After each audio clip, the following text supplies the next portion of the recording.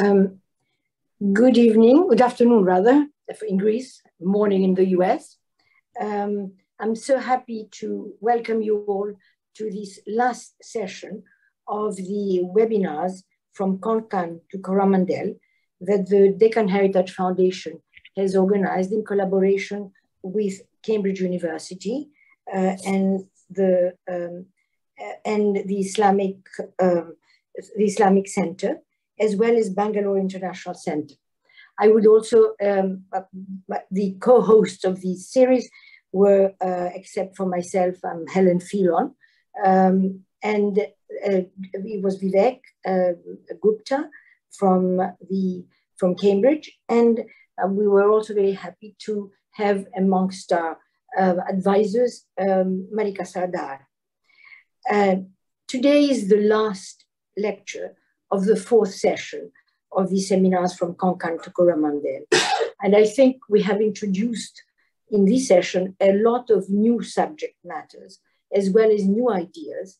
And I think Arthur's lecture today is part of this exciting new approach to the tile work of the Deccan, of which we know very, very little.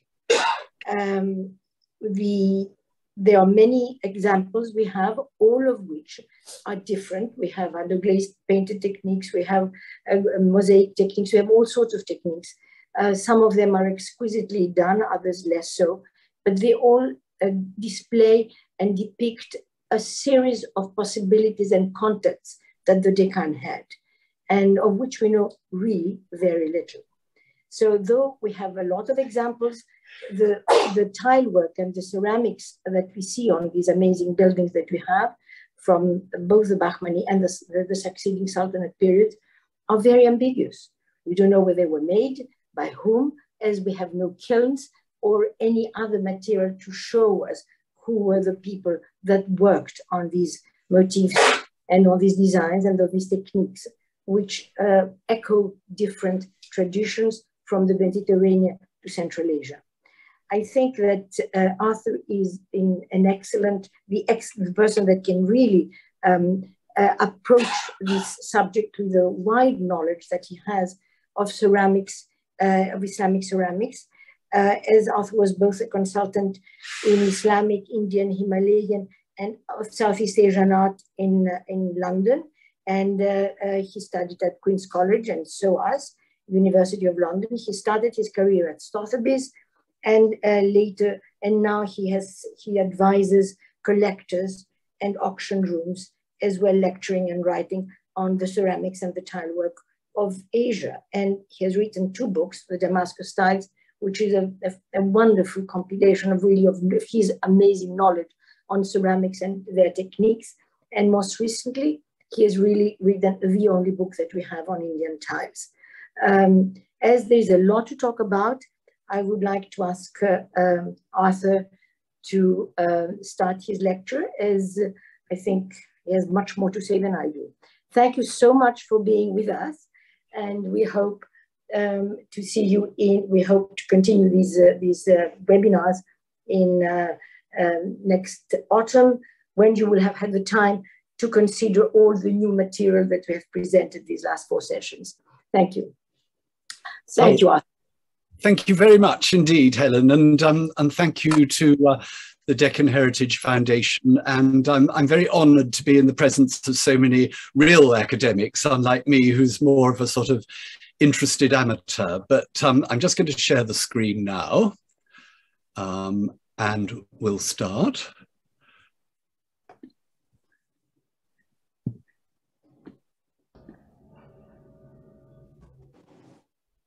Right, I hope you can all see that, the first slide.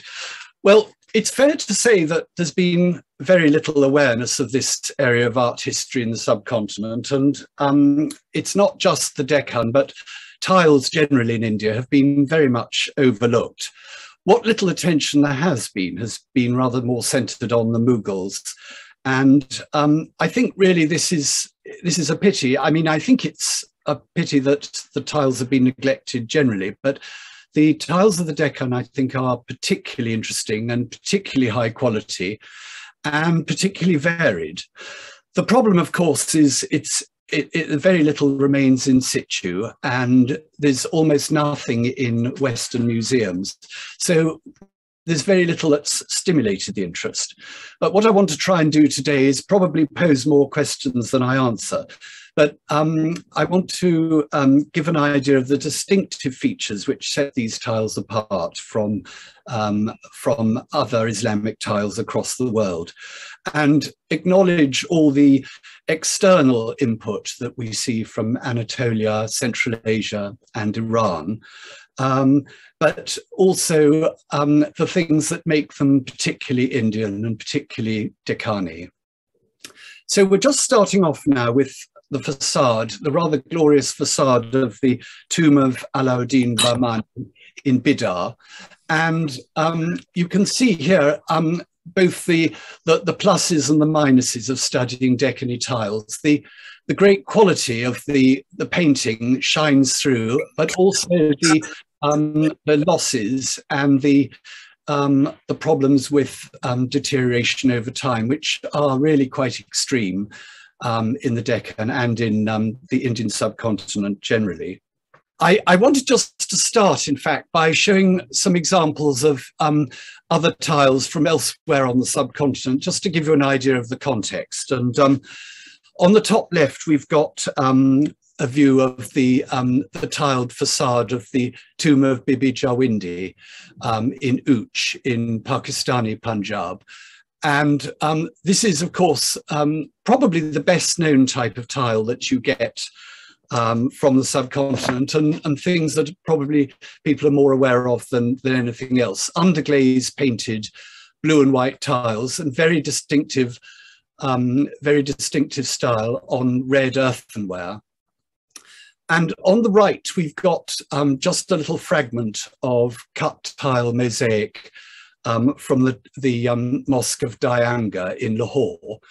And this is something which is particularly associated with the Punjab, but as we'll see in a minute, cut tile mosaic most certainly does feature in the Deccan. Bottom left, we've got a tile probably from Tatar in Sindh, underglaze painted blue and white. And then in the middle, a rather unusual tile from Mandu, from the younger sister's tomb, early 16th century.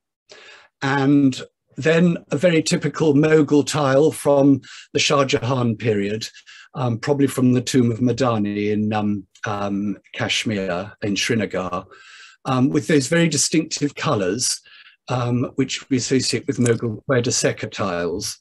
Now, I just want to briefly talk about the techniques, because there are certain techniques which feature both across India and Islamic world, and also in the Deccan.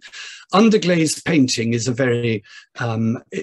is quite simple to describe. It's basically painting on a white slip with a transparent glaze covering it. I mean, a lot of you probably are very familiar with these techniques, but just in case not, Quadraseca tiles, which you don't really see in the Deccan, but just so you know when I'm referring to it, the glaze is applied directly, but the colours are separated by a black line of a sort of manganese composition, which keeps the colours apart. And actually with Kashmir tiles, it's quite unusual to see, unlike the Persian ones, you get a slight shading of colour within the areas of pigments, so that you get a slightly more subtle sense of depth. And then on the right, we've got a very typical tile from Sultanate Bengal from the 15th century. And here it's rather like Quadraseca, but the colours are, they're not actually divided, but they do manage to keep apart, but the colours are painted directly onto the clay. So that's just by way of a little bit of background.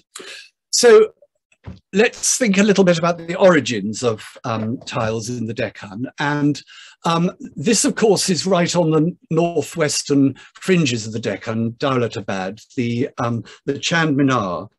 Now, there's quite a lot of uncertainty about the dating of this building, and I'm not going to get terribly involved in the controversy about that, but it's very likely that that this building was, as Mohit Manohar suggested last year, that it was built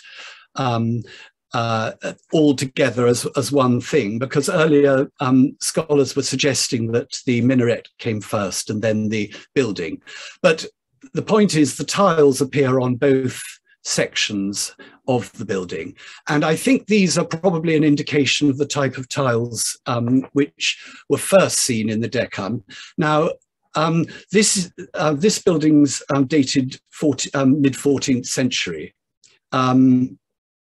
sorry, mid-15th century, and it's probably a sort of carry-on from earlier styles. There are some quite similar plain blue tiles on the tomb of Muhammad II in Gulbarga, dated 1398, and I think those are probably the earliest tiles we know of in the Deccan.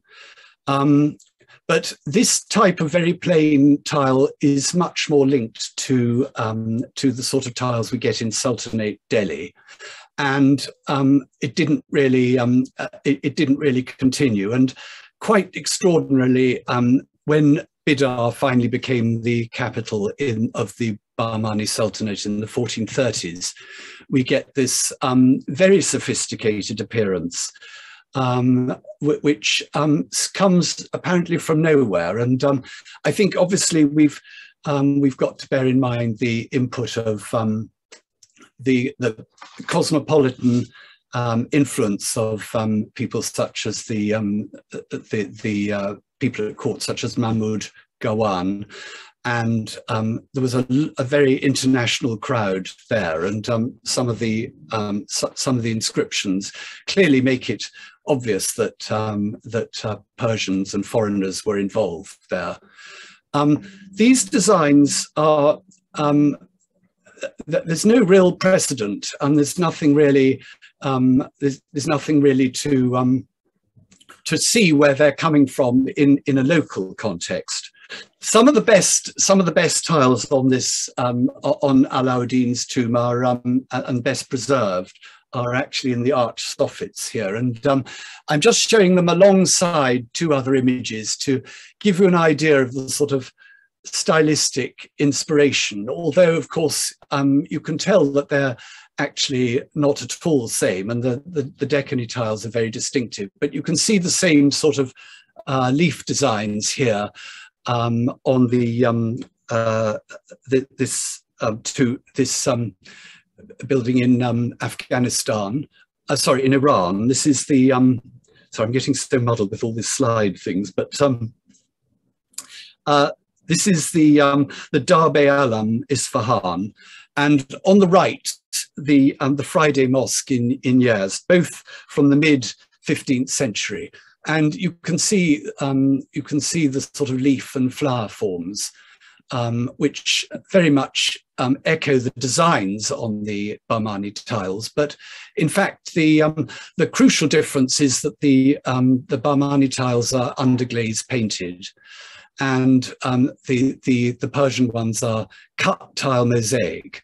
So it's quite surprising and strange that at this date we've got underglaze painted tiles, which you do seem to spring out of nowhere. And although they're following the designs of the Timurids, they're not following the technique. I mean, as I said, we do see cut tile mosaic at a later date, and I'm just showing at the top there a detail of a Yuan vase in the V&A, which shows this same sort of lotus leaf design, which you've got there and there. But that gives you an idea of the very sort of mixed heritage of these tiles. Ah, good, it actually changed the slide. This is just a sort of closer up image of one of these tiles, a fragment that's obviously dropped or been pulled off the Alauddin tomb, and thanks to Helen Filon for sending me this image. But what I want to show particularly is the fabric underneath. You can see it's this sort of whitish material, which is a composition known as fritware, which is very commonly seen across the rest of the Islamic world. And this is the material used in almost all of the tiles in the Deccan. Although I say that, but quite a lot of analysis and research still needs to be done on the materials. And a lot of this I'm just assuming from personal observation and examination of these tiles. But I mean, for people who aren't aware of the definition of fritware, it's a composition of only about 10% clay, and the rest of it is a silica sand-like mix from ground down quartz. And this is a technology not seen in the Indian subcontinent before this period, and simultaneously in the Deccan and in the Sultanate in the north, it started increasingly being used for tiles, but not exclusively. But the other type of fabric, as we've already mentioned, is in the Indus Valley and also in Bengal, which is just the simple red earthenware. And we've got a slightly confusing picture, which we'll come to in a minute, about the mixture of different materials in the Deccan. And here's another group of tiles in the fort, in the Diwaniyam, which sadly no longer exists. These images are taken from Yazdani's important work on Bidar, published in 1947. And you can see here on the left, you can see some images of tile panels still in situ. And although the panels are still there, the frames are still there, the actual tiles have sadly long since gone. There are two things to say here about the colours, which are quite interesting. First of all, on the right, you can see there are little flashes of red pigment, which is a very rare and very difficult colour to achieve in Fard ceramics. And of course, the best known use of red is in the sort of classical Ottoman Iznik pottery and tiles, but it hardly appears elsewhere. You do see it on Minai pottery in Seljuk times, but that's slightly different, painted on top of the surface and fired subsequently, whereas the glazing in underglaze, when you've got the red, is the very difficult thing to achieve. Now, I have wondered whether perhaps these plates being hand painted were perhaps mistaken and or exaggerated the colour. Maybe it was just a brown, but in fact, Yazdani does mention in his text that the colour red does appear. And in fact, there are a few fragments. I've seen some little pieces which Helen Filon's shown me from the store in the museum, admittedly not underglaze painted, but little patches of red cut tile mosaic, just fragments in the museum. But probably the best known architectural structure in Bidar is the madrasa of Mahmud Gawan, built in the 1470s, and it's today only just a fragment, and you can see on the plan there, taken from Yazdani, that we're just looking at the right-hand half of the facade. But there are some very spectacular tiles high up, probably where they couldn't so easily be reached by people wanting to pick them off the walls. But quite apart from the quality of the mosaic work and the inventiveness of the design, I mean, particularly the band here, which separates the main panels and window openings, is unlike anything seen in tile work elsewhere, both in terms of colour and design. But I've shown you on the right a detail because it's rather interesting. I was talking about the yellow and these yellow borders, which you do see throughout the 15th century. But you don't really get at this period yellow incorporated in the glaze. Just like the red, it's obviously provided. It obviously caused technical problems because we only really see yellow, and even then running slightly in the Baridi period in the 16th century. But what they have done here, they've inserted these lower tiles, which is this spandrel on the over the arch. The tiles are actually underglaze painted, but what they've done is cut out little spaces and inserted plain yellow pieces. So it's a sort of hybrid technique of underglaze painted and mosaic tiles, this is something very unusual, which it's unprecedented elsewhere in the Islamic world, and it's probably a practical solution to a technical difficulty, but rather inventive that they persisted and insisted on including yellow in the design. This is a detail of the minaret, and as you can see, it's got a very similar sort of band of inscription high up. I just really want to point out here that I think there's probably more to be revealed here. I don't know when this plaster was covered, but you can see when you look at it that this is not just loss of tile and weathering. You can see there the colour of the body of the tiles where it has weathered. But these bits look very much covered over, and I have a feeling that if anyone had the time or the funding to try and expose more of the colour, I'm sure there would be more hidden away, because it very much does look like a coating on top. But I'm just really basing this on what I can see from a distance. This sort of mixture of different tile types and media is something you see across Bidar, and this is the Shaza Darwaza built in 1503, I think, and it's got quite an interesting mixture of different tiles.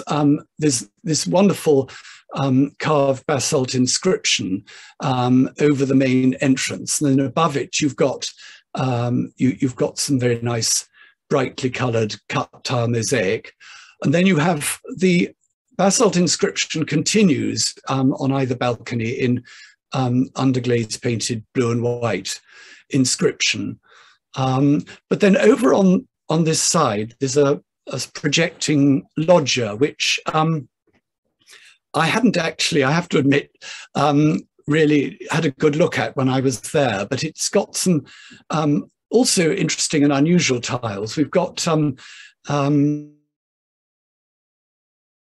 hexagonal tiles, and I was wondering whether possibly these have been repositioned, because they do look slightly sort of jammed into the stonework there, but it's difficult to say. I mean, I think there's probably no reason to think that they were added later, but these tiles are not quite like anything else that appears in Bidar. There are some vaguely similar ones in the store in the museum. Down below, we've got some cut tile designs, which are slightly similar to the facade of Mahmud Gawan, and then some other polychrome tiles. Well, I think they're polychrome. There's a sort of pinkish colour there, but it may, of course, just be where the glaze has dropped away. As I say, I didn't get a chance to look at these ones very closely. But I think these would definitely repay further study and research. The other interesting group of tiles is in the inside the fort in the Taj Mahal, and these are not underglaze painted; they're cut tile, but rather an interesting mixture of plain hexagonal tiles and then shaped what appear to be bricks. And we've got this this lion and sun emblem, and you can see on the right. Yazdani has sort of recreated as he saw, in fact, the other side of the archway. And down below, this symbol of the lion and sun is something which in more recent times has been very much associated with sort of Persian national identity, but in fact it does go back quite a long way to astrological treatises, which an example of which in the Bibliothèque Nationale is down at the bottom. But looking at these tiles, I think one thing, it looks as though we've got two different fabrics here. We've got what appears to be fritware hexagonal tiles, but mixed in with earthenware. Probably these look like earthenware bricks, which have been cut to shape. Because they definitely seem to have weathered differently and come out in different colours. But of course, it is possible that they're different batches. But again, it would be very interesting to see exactly what these tiles are made of. And you can just see on the right there some rather interesting cut brick and tile shapes. Of course, I say that a lot of the tiles have been lost, and in fact, we're really often just talking about the glaze that's been lost. And very often we can learn quite a lot just from the imprints of tiles. Certainly, they tell us, you know, they're better than nothing. They do tell us quite a bit. And probably the best preserved building in the fort at Bidar is the Rangini Mahal, which was built around, it was built in phases added to, but most of this probably dates from the early Baridi period, the sort of beginning of the 16th century. But you see here this wonderful mixture of the carved wood in a very South Indian Dravidian style, and then this very sophisticated, beautifully made cut tile mosaic, and then the more of this carved basalt framing, which is very often used to frame panels of tiles, as we've seen already. This is the inside of the sort of inner chamber in the Rangini Mahal, and we've got some wonderful cut tile mosaic dados, and you can see on the right a comparison with the tiles in just outside Herat in Gazulgar. Similar, well, probably about 40 or 50 years earlier, but you can see some similar motifs and designs. And it's also just worth mentioning in passing the mother of pearl inlay in the basalt arch, which is thought to have inspired the well-known Bidri work, which is the silver inlaid black metal, but it's very likely it arose out of inspiration from this mother of pearl inlay work. And yes, I was saying that imprints can tell us a lot. This is one of the side chambers on the eastern end of the Rangini Mahal, and you can see again hexagonal tiles in a dado with borders above and below, and then this ogival medallion, very, very much Turkish inspired, and it's an example of this sort of very cosmopolitan input. I'll just show you here in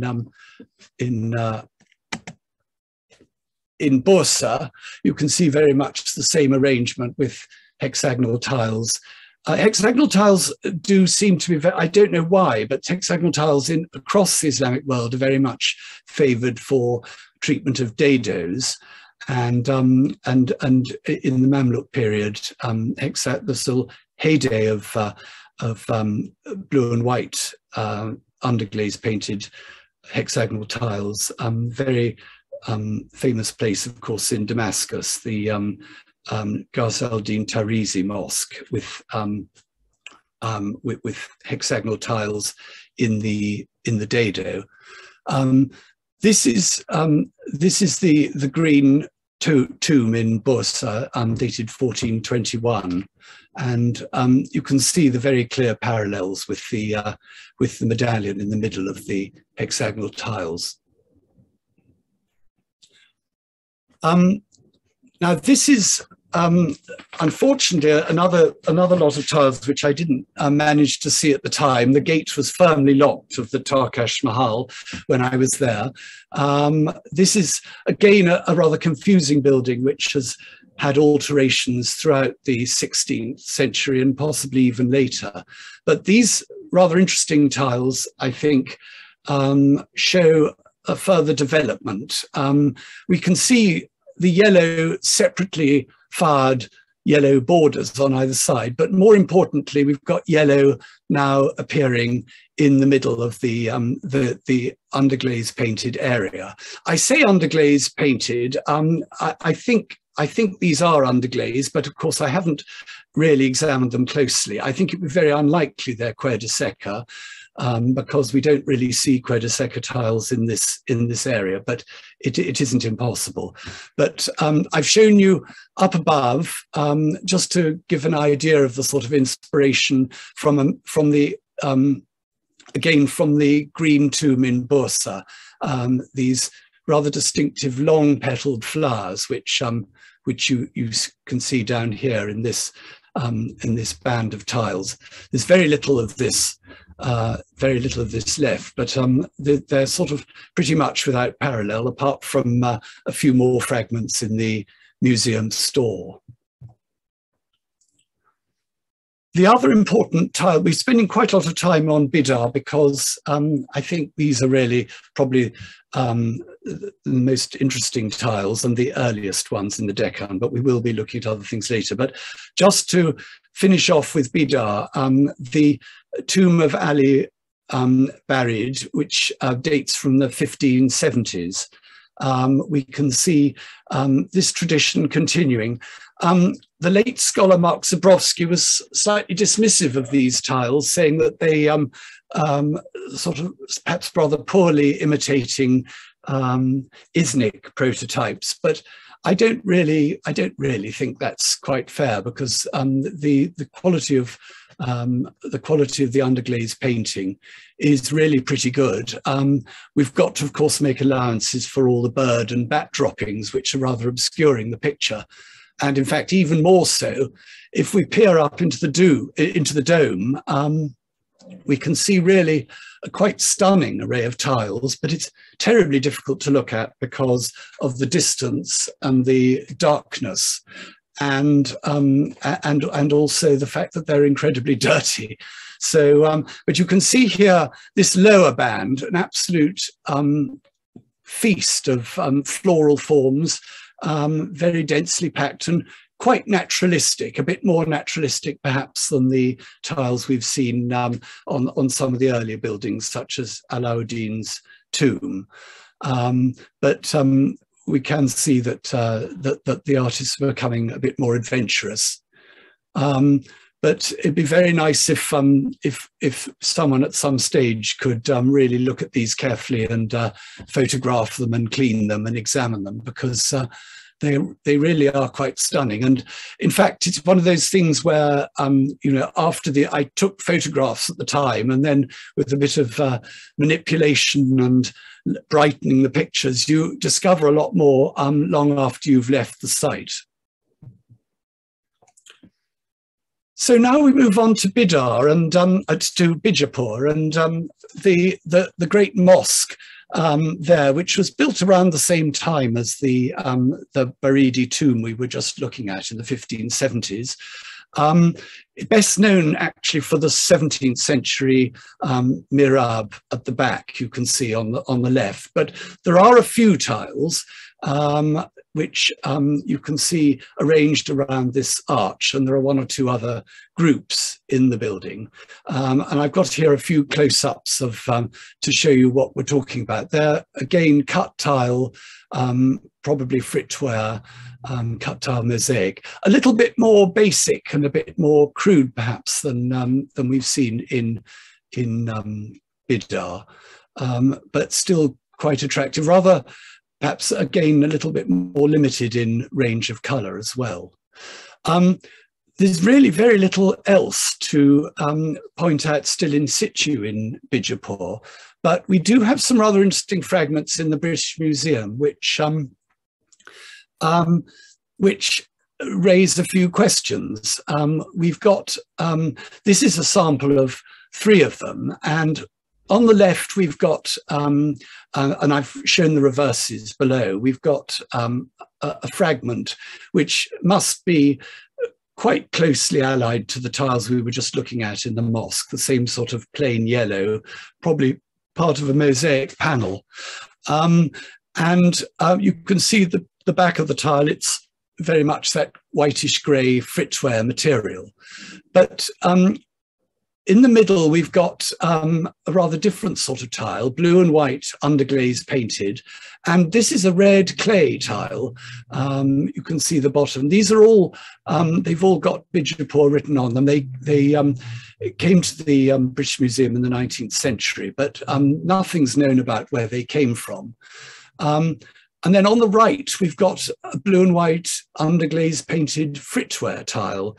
And this is part of a group of about a dozen, I think about a dozen tiles. And it'd be really very interesting to know a little bit more about where they came from and how they were used. They're also hexagonal tiles, again, blue and white. And there's a bit of a clue here because the one on the left is red clay with a sort of international, what one might call international Timurid design. And the one on the right, very similar design, just a fragment, but made of fritware. But the tile on the left is actually very, very similar to tiles you see in Sindh. And I think we can be fairly certain that the red earthenware tiles were made in Tatar or thereabouts in the Indus region in Sindh.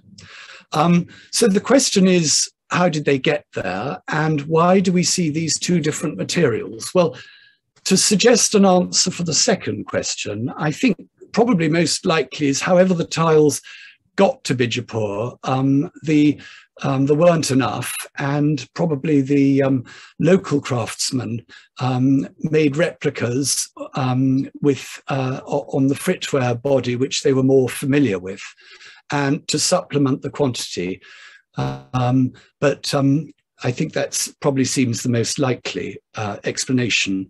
As to how they got there, well, let's just have a look at some other ones. The tile on the left in the small images in the British Museum, and you can see identical tiles still in situ on Mackley Hill in Sindh. An anonymous tomb, ruined and extremely vulnerable looking tiles sitting there. And, you know, I have to say, as someone in the commercial art world myself, it makes me feel very uncomfortable when I see tiles like this appearing in auction. And I think it's pretty clear where they've been coming from, because you can see that they're disappearing bit by bit, and they're not really terribly well protected. So I was starting to ask a question about how they got to Bijapur. I think part of the clue may be Goa and the Portuguese. There are some also some tiles which very clearly were made in Sindh in Goa. None of them actually appear on buildings that can be of the same date as the likely date of the tiles.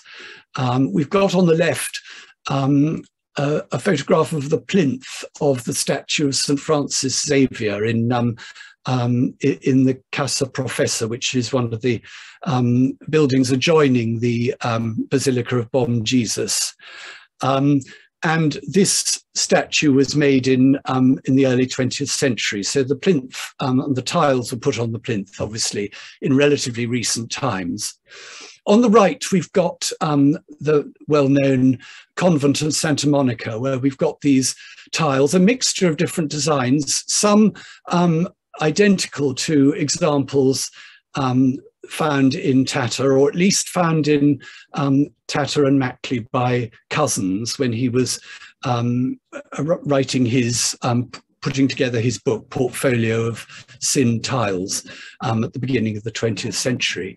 But there are some other rather unusual designs, which I don't want to particularly go into that now because we're going to get a bit short of time. But there have been suggestions that these strange tree designs were commissions produced for the Portuguese because they're sort of Western looking, but I don't really see that. And I think I go into it a little bit more in my book, but there are some sort of similar designs and similar motifs, not quite the same, but I think just the fact that we haven't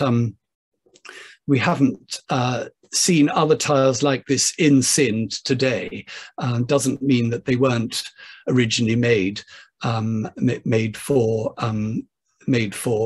local consumption in Sindh.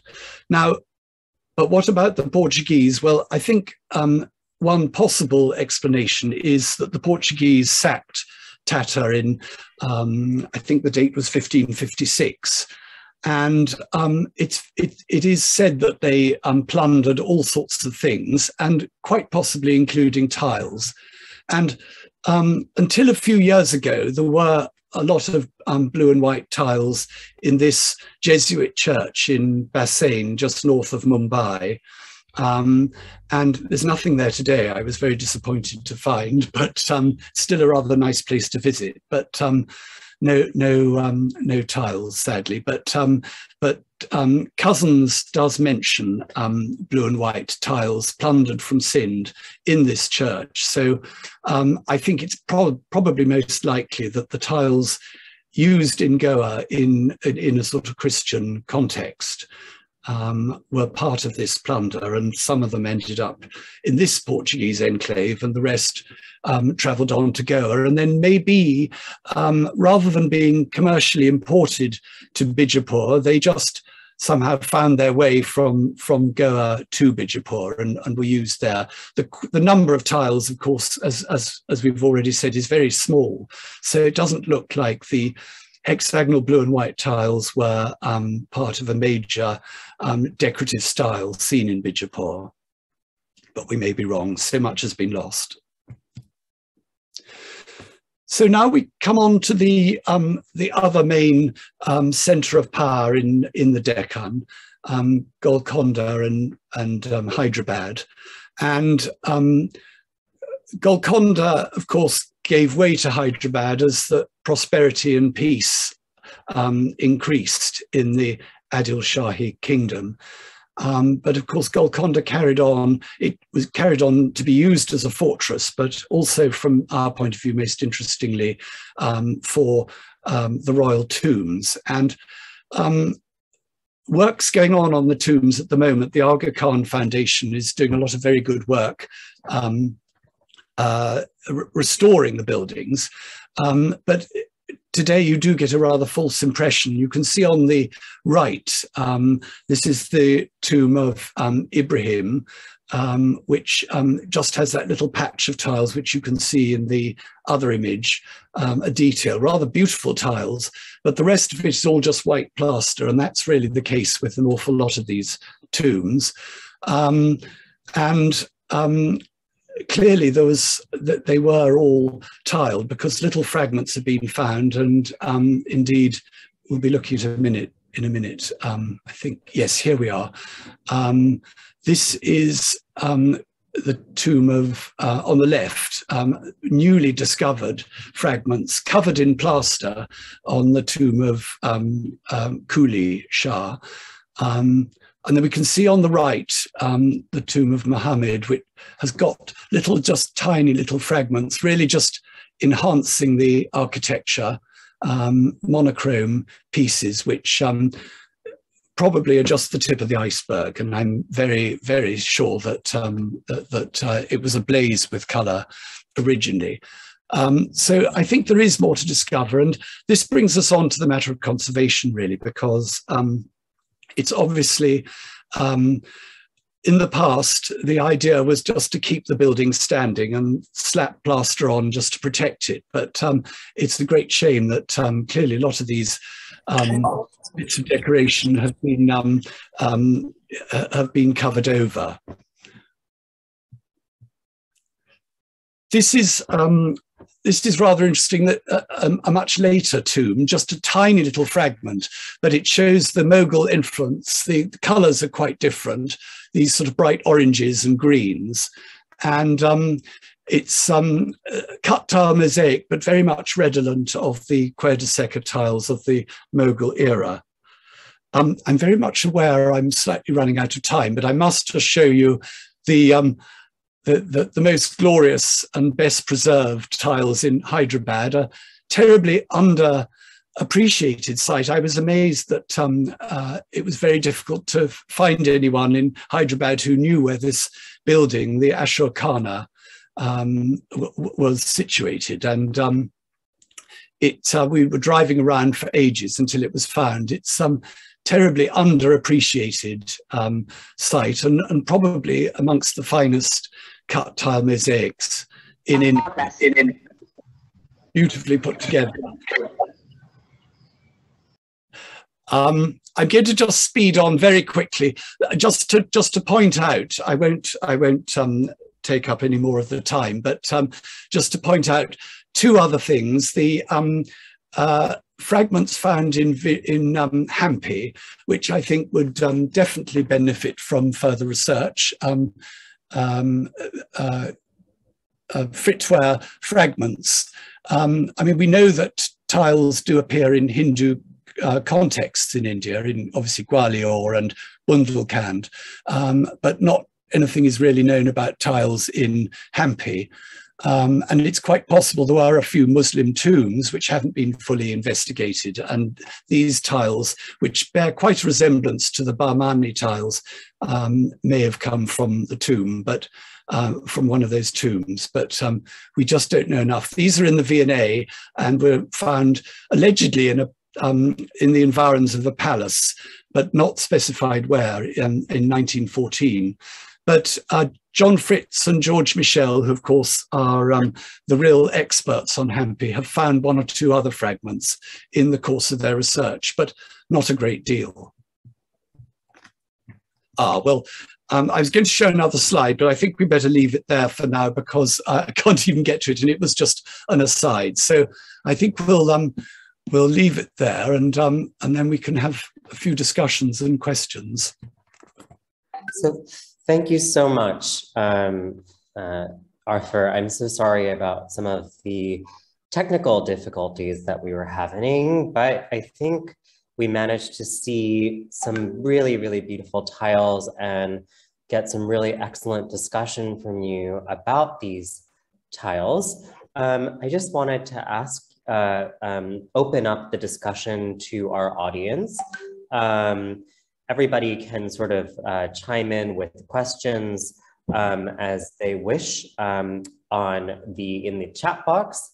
I was personally wondering while you were speaking, just to ask a first question about what we know about the specific tile makers, the Kaushikars, these, were they, some of the ideas that you were sharing resonated with me as far as, I I work on manuscripts, so I was thinking about manuscript makers. Who are these people? Where are they coming from? How are they sort of, who's responsible for this work? And that's one question that I have. And really whether or not we can tell anything about where particular tiles were made based on materials. So for example, you had mentioned the styles of particular tiles that were made in Tapta or Multan, but really, is there anything besides style that we can rely on in order to figure out where exactly a tile may have been made? That's all the questions that I will ask you, and then we'll get to our audience. Thank you so much. Well, that's a pleasure. We know really very little about, for certain, about where they were made. And I think this is going to be a very important avenue of research because, we can learn a lot from technical analysis, and it's becoming more and more sophisticated. There's been quite a lot of work done on the fabric of tiles in the north of India and in Pakistan. Maninder Singh Gill, who I think is with us today, has done a lot of work, and one or two other people as well, on the analysis of the material. But as Helen was saying earlier on, there's really no sign of kilns or anything, so it's all quite mysterious. I mean, the problem is that there's so many layers of history and things have got obliterated that that we just we've got very little to go on. So obviously the style of the tiles is the biggest clue we have. I'm sorry, I've forgotten the first bit of the question, which was rather interesting. Your first half, can you just remind me?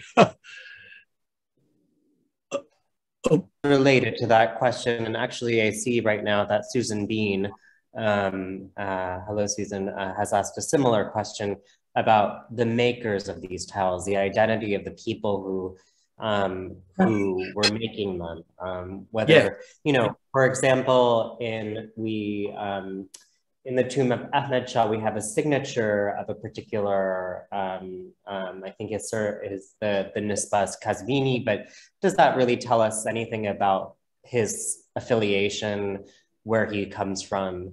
And so I'm wondering from your research whether there's anything that tells us about the makers. Could not the tile makers in Gaur or Bengal be from that region, whereas some of these underglazed tiles that we're seeing, they may be made by Iranians and shipped abroad, or so I'm really interested in this because tiles, especially for 15th century scholarship, is such an exciting and quite an important avenue of research, especially in thinking of Gulru Najibolu's really important article on the Timurid International and tiles.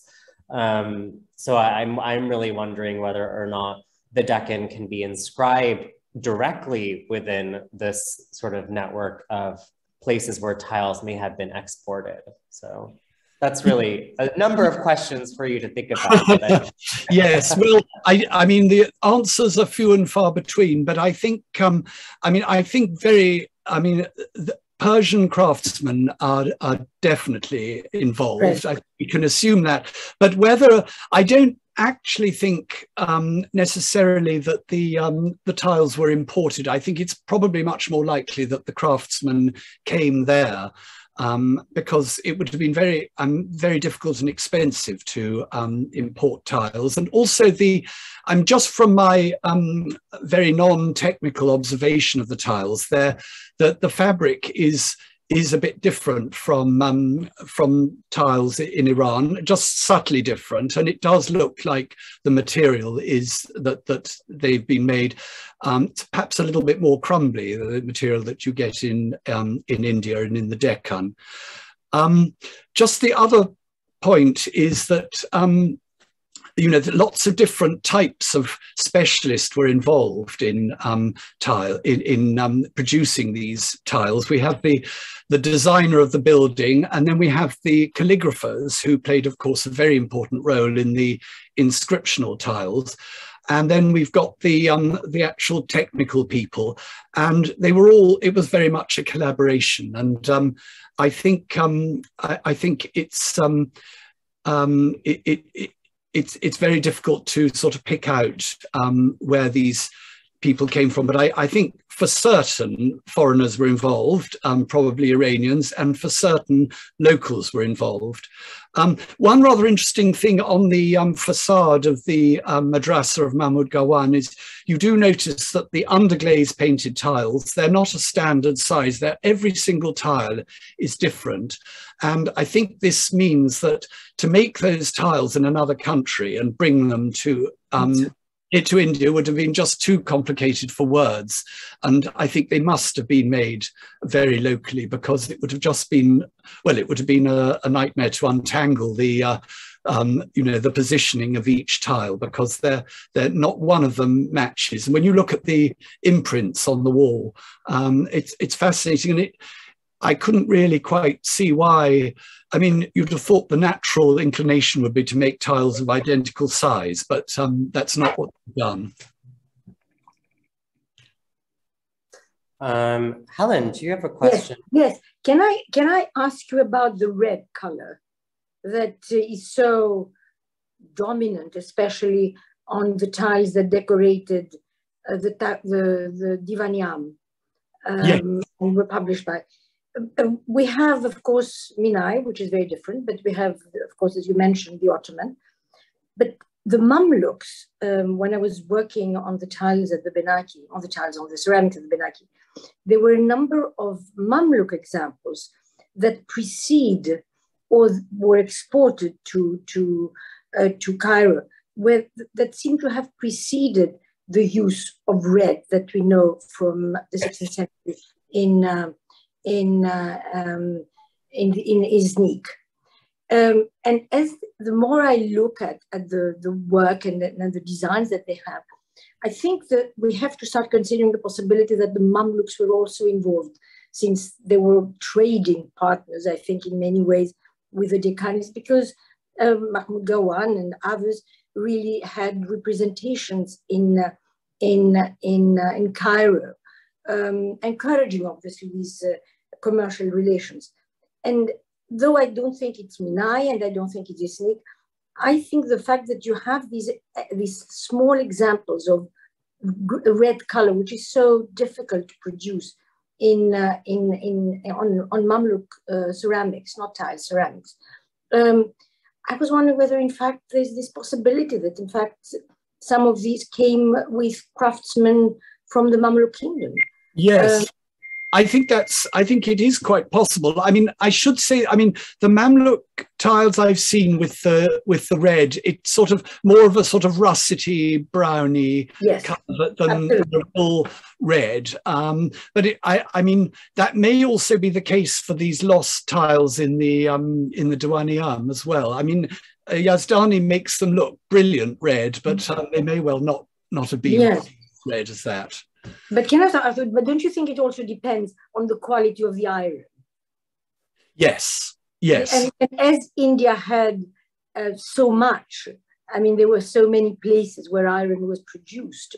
Perhaps the quality of their iron was much better than the other. And perhaps it's Indian iron that is responsible for the brighter red that we have later.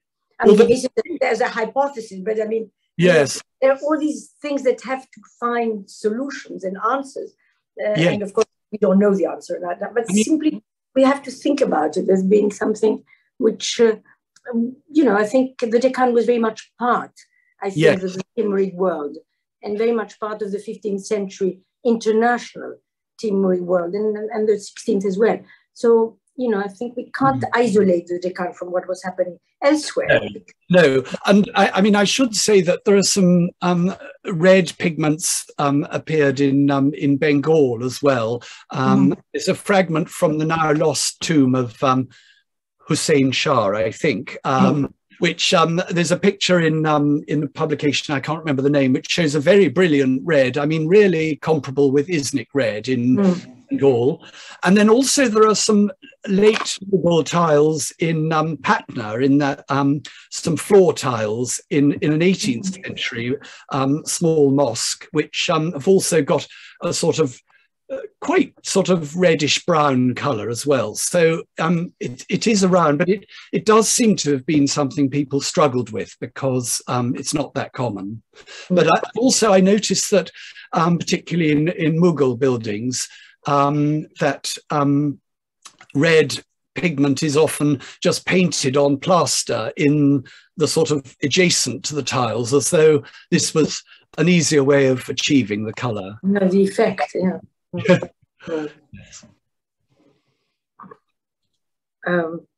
don't know. I think I can see Marika is asked. Marika, would you like to ask your question by voice? She's asking about how the yellow color was achieved.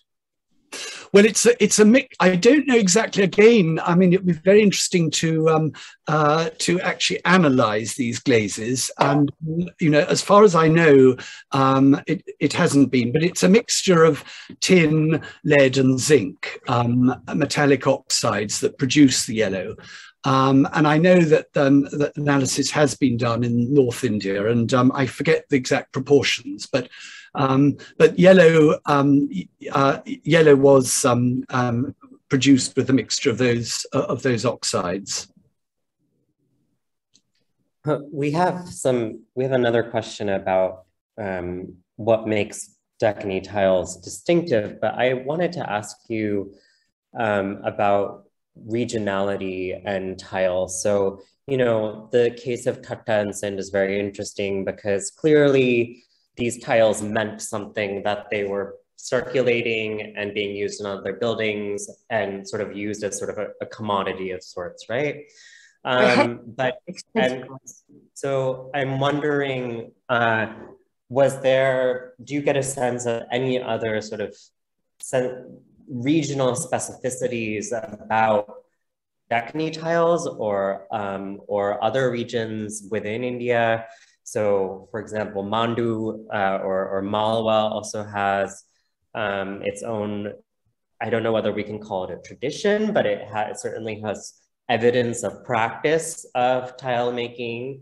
Just a comment about the specificity of regions. Yes, well, it's quite, I think, I mean, the thing about the Deccan is, it is, as we've seen already, quite varied, and it is quite difficult to pin it down. I mean, I think, I mean, in Mandu, for example, you know, there's a lot of similarities with tiles in Bidar, but I mean, I noticed, for example, in the cut tile mosaic fragments in on one of the tombs, I forget which, in Mandu, you've got this very distinctive aubergine purple, which I don't think you see so much in the Deccan. And there are a few things like that which do vary. And of course, the two regions which really are completely on their own in terms of distinctiveness are the Indus region and Bengal, because they're very, you know, there's absolutely no mistaking their own style and technique. But it's a bit more difficult to sort of pin down. I mean, the Mughals produced actually more limited Querda Secca tiles than one would think, given what we see in museums in the West, which are quite a lot. But when you're actually there aren't that many examples. But Querda Secca tiles certainly don't appear everywhere, and I think we could probably say that those are particularly associated with Mughal North India, specifically Shah Jahan's period.